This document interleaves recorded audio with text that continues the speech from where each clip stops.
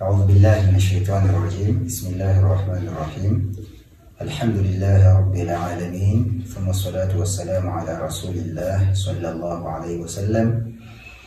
أوصيكم ونفسي بتقوى الله عز وجل. Praise be to Allah, the most gracious, the most merciful. May Allah's mercy, peace and blessings be upon our beloved Prophet Muhammad sallallahu alayhi wa sallam. Allah says in the Quran, Surah Al-Baqarah, that is chapter 2, verse 208, أعوذ بالله من الشيطان الرجيم يا أيها الذين آمنوا ادخلوا في السلم كافة ولا تتبعوا خطوات الشيطان إنه لكم عدو مبين. In that verse, Allah subhanahu wa ta'ala talks about Islam. وَدُخُلُوا فِي السِّلْمِ كَافَّةً. And that is our subject, that is our topic for today. That is Islam. We need to understand, we are Muslims, but what is Islam?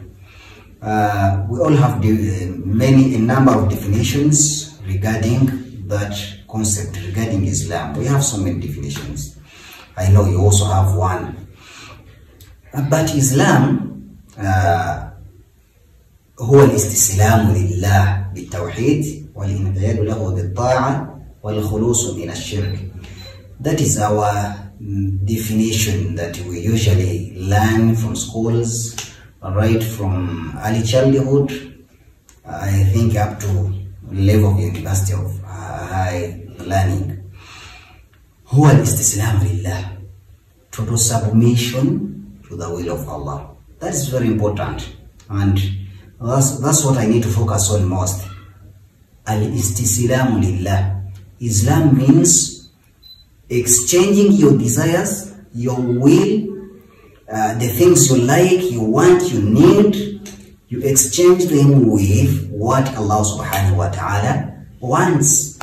What does it mean? It means that whatever we do in Islam, whatever we do to please Allah subhanahu wa ta'ala, it doesn't mean that we do it just because we enjoy,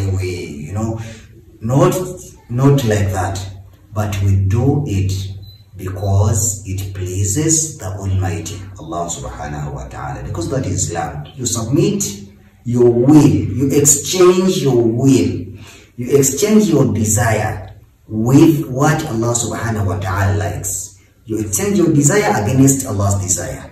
You exchange your will against Allah's will.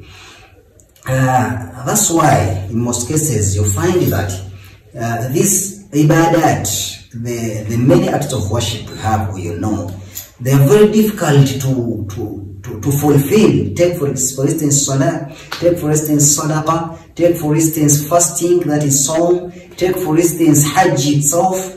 There is nothing simple or easy if it comes in a form of ibadah. Why? Because in most cases it's not your will. You wouldn't love to do it, but why do you have to do it?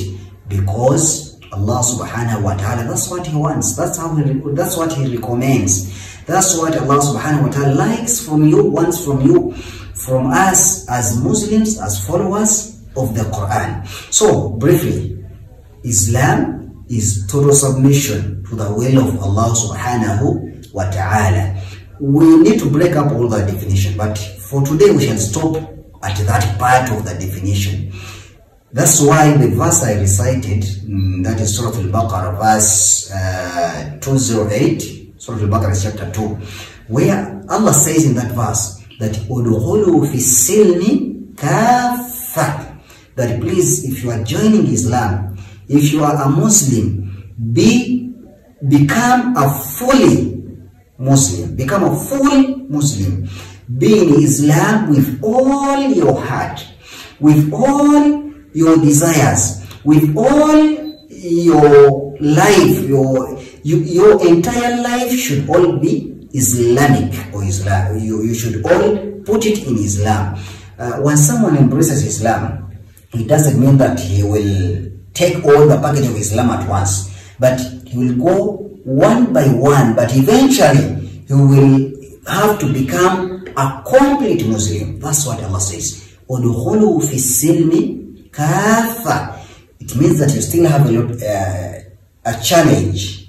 If you perform, let's say, one salah, then another salah, it's very hard for you to perform, then you have not fully embraced Islam. You have not fully put yourself into Islam. You are in Islam, then one side it's still somewhere where you are not so sure about where you are. That's not what Allah subhanahu wa ta'ala tells us. Allah tells us, وَدُخُلُوا فِي السِّلْمِ كَافَّةً. Let us submit all our desires against what Allah subhanahu wa ta'ala likes. Thank you for watching us. We still have a number of preachings, a number of teachings. Please follow us always and advise your friends. Welcome your friends, your workmates, your OBs and OGs, all people you have met. Please let them also follow our YouTube channel, that is Powerful Islamic Teachings, so that we can learn our faith, our deen, our religion. We need it. It's a must for every Muslim man and woman to understand, to learn his faith, his religion. Assalamu alaikum wa rahmatullahi wa barakatuh.